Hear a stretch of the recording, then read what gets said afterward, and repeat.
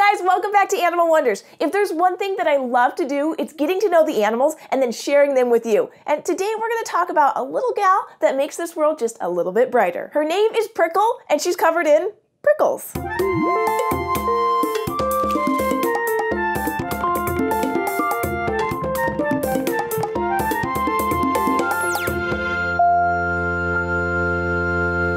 Prickle is this little ball of spikes. She's an African pygmy hedgehog, and we've had her for about a year. Once she wakes up a bit, you'll see that she has a spunky and outgoing personality, and she's a lot different than the hedgehogs we've had in the past. We have many different species of animals at Animal Wonders, but what I really love about caring for more than one of the same species of animal is that I get to see the different personalities each one has. Even though Sherman and Groucho were the same species as Prickle, Sherman was calm and easygoing, Groucho was shy and a bit of a grump, and Prickle is totally different, and I love it. Prickle's history is mostly unknown, but what we've gathered is that she was purchased as a pet from a pet store, and then about 1 to 2 years later, she was dropped off for boarding, and the owners never returned. The pet store soon realized that she wasn't doing very well, and they called us up and asked if we would check her out and see if we could help. When I met her, I could see her backbones and hip bones through her spikes and skin. She was the skinniest hedgehog that I'd ever seen. They said that she wasn't eating very well, and they were nervous about continuing to care for her, so I offered to take her in and see what we could do. Once I got her back to Animal Wonders, I noticed that her back leg looked like it had been previously broken and then healed, so she has a bit of an awkward gait. She also loved running on her wheel, but she did have a problem eating.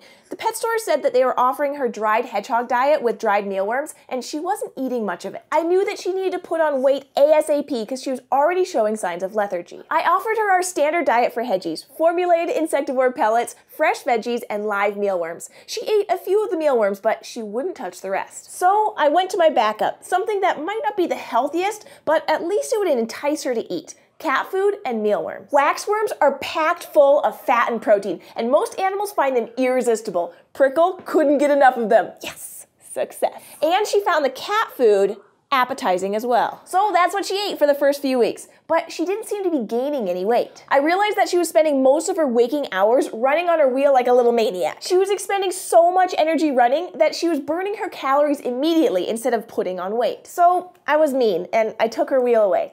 Sorry, Prickle, but you needed to gain weight. And so she finally started to gain some grams. Over the next few weeks, I started weaning her off of the cat food and waxworms and introduced more and more insectivore diet, regular waxworms, and even fresh vegetables. She did get her wheel twice a week because I couldn't take away her favorite toy altogether. But I also introduced her to other furniture that she could play with.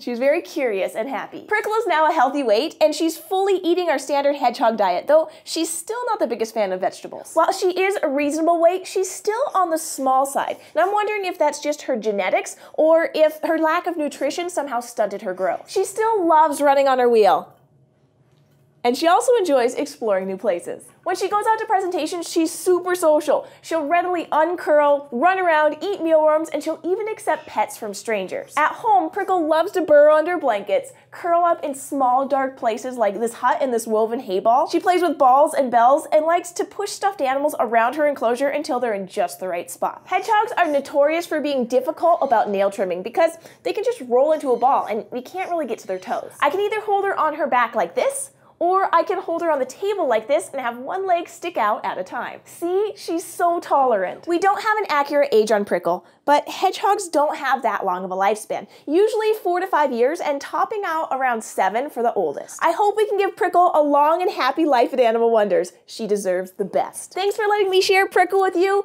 Let's give her a mealworm. Isn't she a cutie? If you would like to show Prickle some love, you can find stuff just for her on our Amazon wish list. There are some of her favorite toys, some furniture that she likes to play on, and even bedding that she likes to push around and burrow into. If you'd like to keep meeting and learning about animals, subscribe to our YouTube channel, Animal Wonders Montana, and go on an adventure with us every week. Thanks, and we'll see you next time. For over 100 years, behaviorists have been studying how controlling the effects an animal encounters after a behavior can change or modify that animal's behavior.